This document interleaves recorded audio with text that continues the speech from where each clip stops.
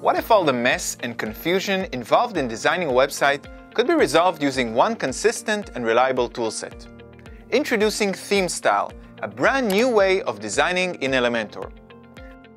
Before, you could go in and customize elements in the page using Elementor, but the default style of these elements was inherited from the theme.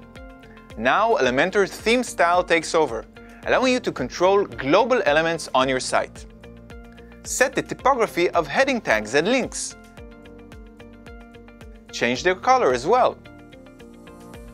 Easily customize your site's buttons.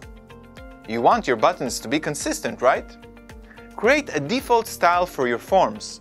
Not only Elementor, WooCommerce, Contact Form 7, and even the native comments form in WordPress. Set the default appearance of your images. We're talking drop shadows, CSS filters, hover state.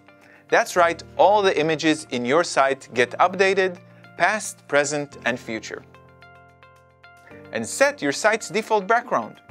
Customizing HTML elements across your site, all from one place, will save you tons of time. It will also make your work that much more flexible and consistent. Made a change you didn't like?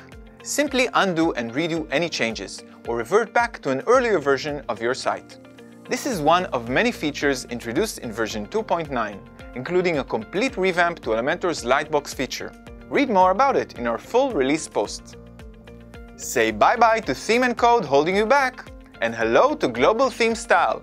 Oh, and did I mention it's bundled in Elementor Core, so it's completely free?